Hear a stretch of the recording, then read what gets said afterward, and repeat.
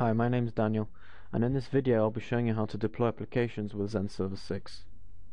Zend Server deployment allows you to package an application and deploy it, making it available for users on the web. Zend Server will handle the web server configurations and other necessary actions to deploy the application. Once this is done, your application is live and available on the web at the URL you have specified as your base URL. Typically, a Zend deployment package contains three parts: the data folder, holding all the source code of your application; the deployment XML, a descriptive file describing all necessary information in order to deploy your application using Zend deployment; and the scripts folder, containing any additional hook scripts you would like to use during the deployment. Zend deployment consists of 6 actions, 2 for deployment, 2 for rollback, and 2 for removal.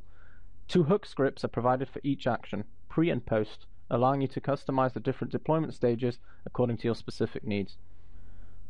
For example, this post-staging hook script will replace entered values for defined user parameters after the staging process ends. In Zend Server 6, the deployment package can also include pre-configured and customized monitoring and caching rules. We'll get back to these later on. Deployment can be done using Web API, but in this video we'll be using Zend Server's user interface. Deployment is handled from the configuration page under the Applications tab.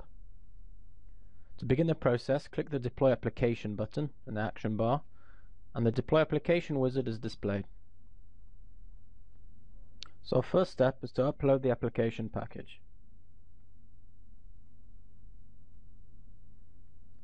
This success message at the top of the page tells us that we succeeded in uploading the package.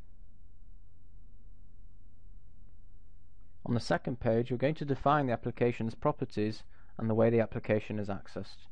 As you can see, the application type and version number are already displayed. The display name is the name that Zend Server will display for this application, and we'll leave it as Drupal for now. The virtual host field is automatically filled with the default server that is defined in Zend Server. If you have not yet defined a default server, the default virtual host on your server will be used. You can also add a new virtual host by clicking Add New. In the path field, we're going to enter the second part of the base URL, which can only be a directory. As we type, the application URL is updated below. Leaving this field empty, by the way, will deploy the application on the virtual host's route. Our next step is to read and accept the terms specified in the application's end-user license agreement. We've now reached the prerequisites validation page. On this page, Zend deployment will validate existing system configuration settings and compare them to the defined prerequisites in the package. In this case, Zend Server has notified us that the package prerequisites call for the MySQL extension to be loaded, and that the extension is currently not loaded. Clicking the link opens Zend Server in a new tab, and leads us to the correct page in the user interface, allowing us to fix the configuration mismatch. Let's locate the MySQL extension, load it, and then restart Zend Server to apply the changes.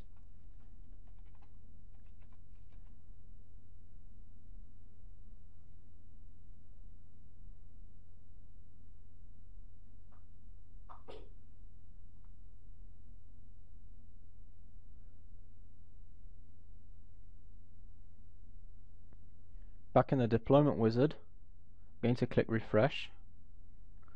Zend Server confirms that all is well this time. We can carry on to our next step. The next page in the wizard contains any user parameters that need to be defined to install the application package. As you can see, this package contains database parameters, such as the location of the database and the username and password for accessing it. The next and final step of the wizard is to view and confirm the deployment details.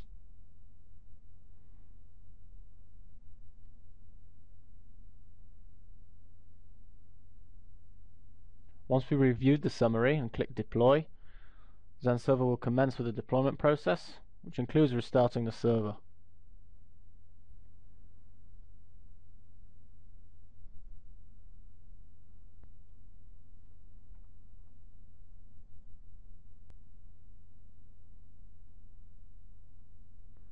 Our application is now live and available on the web at the URL we specified as our base URL. Selecting the deployed application from the applications list displays all related information. Checking the monitoring and caching rules, we can see that the predefined and customized rules we saw earlier in the Zend deployment package have been installed with the application. Once deployed, applications can be updated by uploading new application packages, redeployed if an error occurred during the deployment process, or entirely be removed from the server. All these action items are available in the Actions column on the right, and of course can be performed using web APIs. In addition, these actions can also be performed in a cluster, adding real scalability to your production environment. That's it for now. Thanks for taking the time to watch this video. If you have any ideas for improving Zend Server 6 that you'd like to share with the Zend Server team, just click the Send Feedback button. For more detailed information on working with deployment and additional features of Zend Server 6, please refer to the online documentation at zend.com.